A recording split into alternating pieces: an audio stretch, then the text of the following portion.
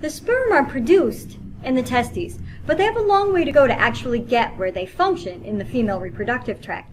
So let's take a look at the structures that are involved in the production of semen. We start in the seminiferous tubules, where the sperm are actually made. The sperm, along with some of the seminiferous fluid, flows through the seminiferous tubules, through a few little ducts, and finally into the epididymis. The epididymis is where we see the maturation and the storage of the sperm. Until an actual ejaculation, sperm remain in the epididymis. It takes sperm about 20 days to mature in the epididymis, and they can stay there for anywhere between 40 and 60 days. After that, the sperm break down and disintegrate, and they're reabsorbed by the epididymis. This is to make sure we always have room for producing fresh sperm. If a man is going to ejaculate, we want it to be with fresh sperm capable of swimming through the uterus and getting to the uterine tube. So old sperm are broken down, so there's always room for new fresh sperm, even if a man hasn't ejaculated for quite some time. The sperm and the remaining seminiferous fluid that we find in the epididymis make up about 10% of the semen that's ejaculated during intercourse. If there is going to be an ejaculation, then the sperm and the seminiferous fluid is carried through the ductus deferens from the testis up into the body cavity. The ductus deferens has smooth muscle and can carry out peristalsis, that wave of smooth muscle contraction, to push the sperm along. The ductus deferens carries the sperm to the ejaculatory duct. The ejaculatory duct is where the ductus deferens meets the secretions coming from the seminal vesicle. The ejaculatory duct carries the sperm along with the secretion of the seminal vesicle to the urethra. The seminal vesicle is important because it contributes most of the semen. About 65% of the semen is made up of the secretions from the seminal vesicle. The seminal vesicle secretion is rather thick. It's viscous and yellowish. It has a basic pH and it contains a lot of fructose. And we'll come back to the importance of those components in a little bit. The ejaculatory duct, carrying the sperm and the seminal vesicle fluid, actually travels through the prostate gland. And as it's going through the prostate gland adds more secretions into the semen. The prostate gland contributes about 30% of the semen. The secretion of the prostate gland is a thinner, more clear fluid that has a basic pH and contains an enzyme called PSA. PSA stands for prostate-specific antigen, and this PSA is actually a protein. It's an enzyme that we'll talk about in a minute. The ejaculatory duct joins up with the urethra in the prostate gland. This points to some of the importance of the prostate gland and what happens when men have an enlarged prostate. As the prostate gets enlarged, it can actually put pressure on the urethra and on the ejaculatory duct. So this can interfere with both sexual function and urinary function. When the urethra exits the prostate gland, it's joined with secretions from a little gland called the bulbourethral gland. The bulbourethral gland produces a small amount of mucus that has a basic pH. This mucus is important for providing a bit of lubrication for intercourse. Most of the lubrication for intercourse comes from the female reproductive tract, but the little bit does come from the bulbourethral gland to help with the initial penetration into the vagina. The urethra runs through the penis to deliver the sperm to the outside of the body. Let's consider those semen components for a minute. Let's start with the most important component of the semen, which is the sperm. Without the sperm, there's no point in having semen. On average, there should be between 50 and 120 million sperm per milliliter of ejaculate. This is what's referred to as the sperm count. Another important component of the semen is its pH. Almost all the secretions we talked about have a basic pH. This is important because the vagina is very acidic. The acidity of the vagina helps protect it from pathogens, which is great for a woman, but makes it harder for the sperm. So the sperm come in the semen with a basic pH to neutralize the acidity of the vagina and increase the chances that the sperm are going to survive. A third component of the semen that's important is a clotting enzyme that's found in the secretion from the prostate gland. This clotting enzyme is important because it makes the semen sticky. That helps the semen stick to the inside of the vagina. That's important so that the sperm can stay near the cervix regardless of the woman's position. So the old wives' tale that you can avoid a pregnancy by standing up right away or jumping up and down after sex is pretty ridiculous. The clotting enzyme makes the semen sticky, so it's going to stay up there regardless of what a woman tries to do to get it out.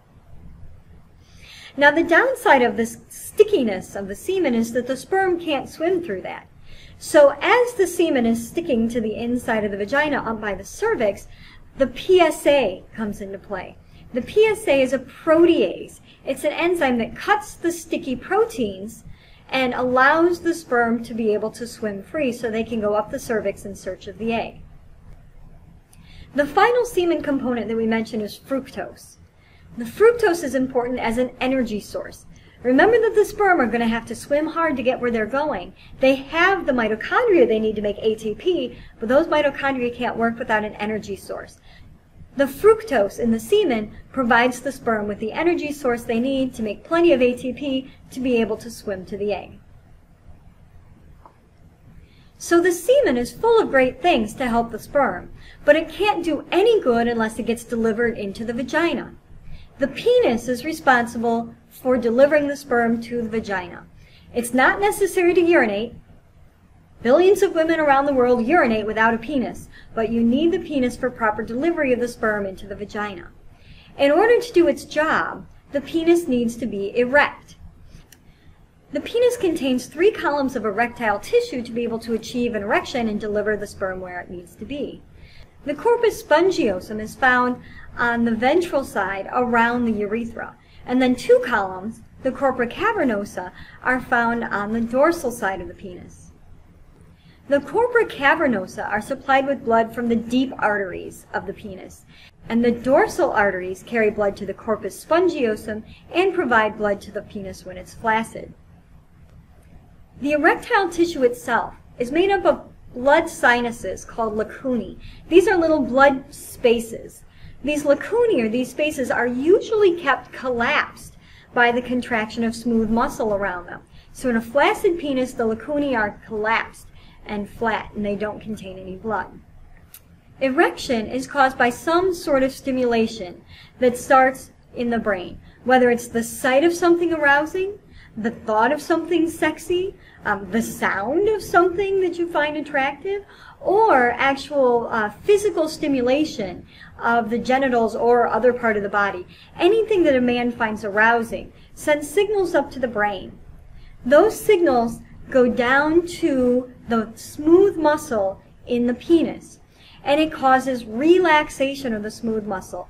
Relaxation of the smooth muscle holding the lacunae closed, and relaxation of the smooth muscle in the dorsal arteries and the deep arteries of the penis.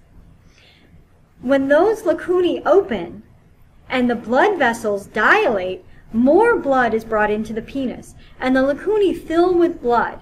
And this provides pressure that causes the penis to stiffen and get wider and longer.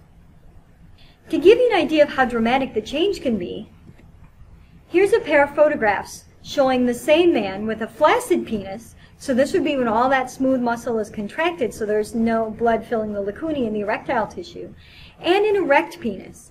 In this case, arousal has stimulated relaxation of the smooth muscle, so the arteries have dilated to bring in more blood, the lacunae have opened, and all that erectile tissue in the penis is filled with blood. A lot of blood that creates enough pressure to cause the erection. Erection is part of the story. You have to have an erect penis to go into the vagina. And the next thing that has to happen is ejaculation, the actual release of the semen. Given appropriate stimulation, the signal comes from the brain down to the penis to cause ejaculation. Signals come from the brain down to the accessory structures of the male reproductive system in order to lead to ejaculation. Several things need to happen. Remember that the sperm just sit in the epididymis until it's time for ejaculation. So we need to get those sperm moving. The ductus deferens contracts and pushes the sperm up through the ductus deferens into the ejaculatory duct, where it's joined with the secretions from the accessory glands. the secretions from the seminal vesicle, the prostate gland, and the bulbourethral gland join the sperm as it goes into the urethra. Then, to push the ejaculate out of the urethra, there's a contraction of the bulbal spongiosus muscle at the root of the penis. This contracts and squeezes the root of the penis and pushes the semen out of the tip. The typical ejaculate is about 3 milliliters. Now, if you think about the fact that there's somewhere between 50 and 120 million sperm per milliliter of ejaculate, and 3 milliliters per ejaculate, almost an entire day's worth of sperm production goes out with one ejaculation.